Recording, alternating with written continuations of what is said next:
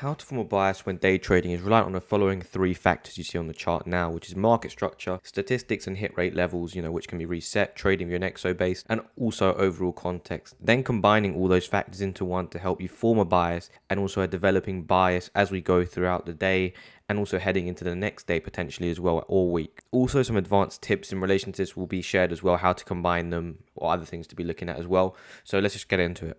So to begin with, market structure, this is used mainly for myself on the 4-hour medium time frame. I want to be aware of how we are trending in that sense, and also the 15-minute for more my intraday directions. Again, these are just my preferred ones. Again, you can be using, for example, the hourly, the 30-minute, the daily, the weekly, depending on the different time frame trader you are. For myself, for my more medium time frame outlook, again, the 4 hours preferred, and for my more intraday outlook, when I wake up in the morning, I'm kind of fixated on the 15-minute or the 5-minute, to be fair, kind of between those two. So let's go over to TradingView now and break that down for you there. So I did also forget to mention the actual state that you can be in. So obviously you're going to have the 4-hour and the 15-minute, but within that you can kind of have different variants, meaning you can be uptrending within the 4-hour, downtrending within the 15-minute. You can also be range bound, so it doesn't always have to be uptrending or downtrending, because there's going to be certain scenarios where you're going to be just purely range bound, stuck between two variables, and the 4-hour might be range bound, while the 15-minute might be in an uptrend, and vice versa. So kind of been looking at it in that perspective as well, but I'm going to show you some examples to hopefully help out with that. So for me, this is just current brief example here. The 4-hour is currently just uptrending. You want to be looking for swing lows on the chart, okay,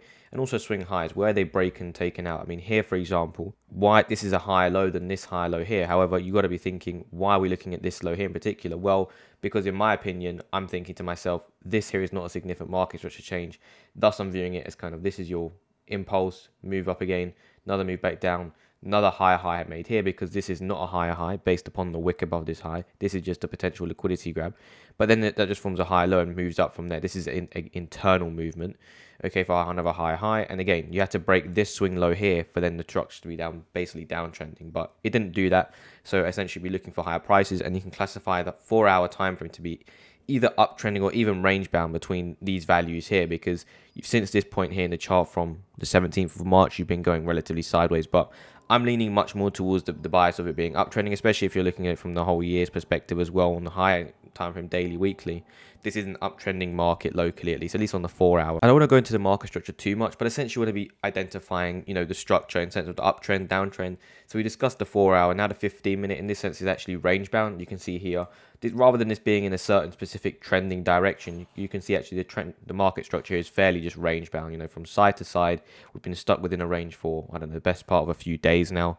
So this isn't certainly trending in a certain direction. Maybe beforehand it was uptrending, but fairly locally it remains range bound, and that's what we're going to be interested in. For the more intraday stuff, what are you doing locally within the last day, 2 days, few hours is kind of the time frame you're going to be looking at. Okay, so that's why I'm saying this is a range bound market on the 15-minute. On the 4-hour, it's an uptrending market, just on a local perspective here, and this all will tie in much well when we're discussing the stats, the statistics, bringing this in together, how we can use that to our advantage. And I'll be showing some of my stats as well there. So kind of leading on to this stats-based thing, this is probably the most important for me in terms of forming my bias throughout the day, as well as obviously the market structure. But this for me, there's a lot of things here that I don't talk about too much, which I'll share some of the things with you today. High hit rate levels, which reset potentially, and these can be XO charts and trading view based levels. I'm going to dive exactly into what these stats are in a minute, okay? But just so you can know like the type of stuff you're going to be doing, building stats outside, using Excel, Google Sheets, whatever it may be to build these stats. And I'm going to show you how, they formulate on the chart, how you can be using this to your bias and whatnot throughout the day as well. So let's go over to TradingView and I'll show you this in more detail, because this is going to be a bit of a larger segment of the video. So first of all, over to TradingView to understand like these high hit rate levels, what they are exactly. And what I mean by that is, let's say for example, price is stagnant here, for example, and then there's a level on the chart, for example, let's just say for in this case these highs, that this specific high, because of its certain characteristics or whatnot, has a chance of 85% to be hit within a certain time period. Well, I would be saying it doesn't make sense to be looking for shorts directly just yet. It would make sense to look for higher price, and thus that's helping you form a bias. This is a very brief example of what the high, these hit rate levels can do. But just as a brief example in that case, how you can be using it like that in terms of looking for higher prices, looking for lower prices. But I'm going to dive now into exactly showing you what those stats you just saw previously were and how I use that to my advantage still to this day on an intraday basis, and how you can too. So to do that, we have to head over to XO charts actually, or any order flow software with TPO market profile stuff going on within it. And what you want to be understanding within this so far is actually going to be the poor highs and poor lows. So without diving into this too much, you want to be looking at a TPO chart literally every bottom or top of a TPO chart is going to have blocks on it. And essentially the high end, bottom end of these profiles, right? If they've got 2 blocks or more on them, that is defined as a poor high and poor low. So you need to remember that when looking at these stats. I'm about to go into more detail, but a poor high and poor low are blocks on the TPO chart where on either end of the TPO profile, you've got more than 1 block on the TPO, meaning this, for example, here on this profile is a poor low. This is not, you can see you've got 1 up there. This is not a poor high, but this is a poor low. This is not a poor high. This is not a poor low. You know, you can see when you've got more than 1 block, this is not, there's a few scenarios where you come close, but this is a poor low, okay? More than 1 block on the bottom end of the TPO profile after the day has completely finished, or even within a developing day, if the bottom end of the profile is still 2 blocks or the top end is 2 blocks, poor high, poor low. So just understand that before we go into these stats now. So these are some stats, going back to those stats now. Here we can understand a bit more. So high, that high is referring to a poor high, right? And the percentage chance is the percentage essentially that high is then tested within 1 day, within 2 days, within 3 days, and then longer than 3 days. So this 25% is really important, because what this tells us is within the course of these 225 days, that within 70, because 25% remove that from 100, 75% chance. So what it's saying is that there's a 75% chance that within, that when a poor high is left on the profile, that is then there's a 75% chance that within 3 days of then after it, it's actually a 75% chance it gets tested. Now that is a stat you can use to your advantage. Okay, 55% within 1 day, 14% within those 69% within 2 days, which is actually quite high to be honest, and then 75 within 3. If you add them all up. So you can see here, and this is for the low, which is a bit lower, which is 60% chance over the course of 3 days. But you can see 42%, 12, and 6. If you add them up respectively, it comes up to that 60% mark. So now I'm going to be diving into an actual real life use case of these scenarios, of these poor highs, poor lows, and also diving into another stat that I've kind of come about as well, that I can be giving to you kind of just to work with. Again, these aren't all my stats, and also to recognize that anything above 50% can be classified as an edge. Preferably, you want it to be much higher than that, or higher than that, 55, 60 plus over a long period of time will give you a sufficient edge over the market if you can use that to your advantage. So just keep that in mind. Now, on the chart now, we've actually got poor low. So I've marked out this poor low. I remember this was like a few days ago. Price was trending upwards. So again, using the market structure kind of in tangent with this now, price is trending towards the upside. And I've seen throughout the TPO profile that at the time it had left a poor low on the TPO chart, on that developing day. It left a poor low here, but price is trending up. Now, the poor low also instantly makes me think, well, within 3 days, there's a 60% chance that we do test. So again, over a long period of time, I've got to be thinking that data is useful. Similar to back down towards here, we had that poor low that I was showing you as the example. As for the poor low, that this would be tested within 3 days as well. And this is on the Tuesday, so it's formed. So you'd be expecting, the 60% chance is tested between that until Friday, basically. So just keep that in mind. Price is trending upwards, right? Price is trending upwards. And I'm thinking to myself, I'm curious. I'm thinking, I'm very cautious with it. So I'm always place emphasis on market structure, but I'm also very kind of adamant in the perspective of I'm going to be focused on market structure, but if there's a level below, I'm going to remain cautious on following that market structure too much. If we see any sort of weakness in that market structure, things can accelerate very quickly to the downside. And I know I'm showing you an ideal example, but trust me, I've got many other stats, and this is just like a very common occurrence where I'll show you a bit of an example now, actually a bit of a diagram. So let's draw it out now. You've got a high hit rate level here, for example. Okay, it forms throughout the day, it's coming here. And I'm just going to draw prices trending upwards. But there's a decent chance actually price revisits this level throughout a period of time. Okay, this is the way I'd look at it. Price is trending. Okay, and actually what happens is price makes this high, and then it breaks structure. So it clears up this low here, breaks structure. Now, let's say you're looking for a short trade, great. But also to increase your risk to reward, this is something I'm mentioning because of that final R kind of perspective.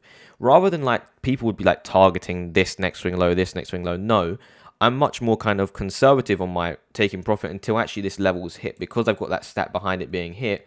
There's no actual major point until actually it's worth waiting for this level to be hit, rather than just, kind of looking at more internal levels. Wait for that higher hit rate level to be hit, because you've got the stats from it, you've got the edge. Over time, over a long period of time, that is part of your edge. That's part of my edge.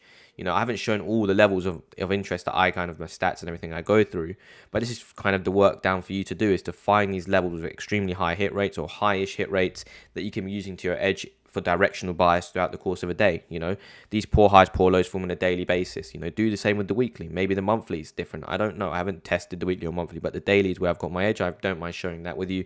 And there's another thing as well that I'll show you now, another stat. But this is like the poor highs, poor lows, using this to your advantage as well. Okay, so there's another thing I'll show you now, which is actually towards and in relation towards actually New York opens. So New York opens, I'm using this free indicator called Open Lines by Nephew Sam. Again, I've got different New York open times. So before you get rambling in the comments or whatever, I use different New York open times. GMT +1, put on 12 here. Okay, that is it. You know, put your obviously your offset in here and then just put 12. And this is what it is. It will basically show you New York open, essentially the line for New York open, right? And this is the best case because these New York open line is always tested. It never goes completely untested. So what I mean by that is price opens here, for example, the open candles here, the open line, and then it gets tested throughout that period of the session. Now that's interesting, right? It's kind of relatively straightforward, you know, open line, drop straight away, but then tested again. So while, you know, using that as for some form of directional bias. But if you look here, how often, you know, I won't give you the stat yet or anything, but how often is this level never tested? So if we extend line, max line to show, let's just change it to 50, okay? How this line is always tested throughout the course of that day, you know, like it's, even here, look at this. So even if price ended up uptrending overall, you know, look, it opened here, move up, tested the level before moving towards the upside, okay? Now, why I'm saying this, because in the same day that we had those poor lows kind of lining up below price action, even though we're uptrending, you had this New York open where price was essentially open, moved straight away. I'm thinking this, you know, this actually is one of the stats which is really, really useful because I know this is actually a much higher hit rate than all the others, you know, especially for when it's like naked like this.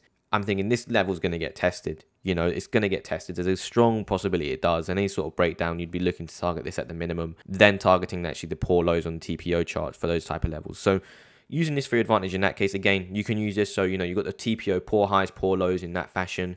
Mark those out daily, put it onto your routine checklist, check them out consistently.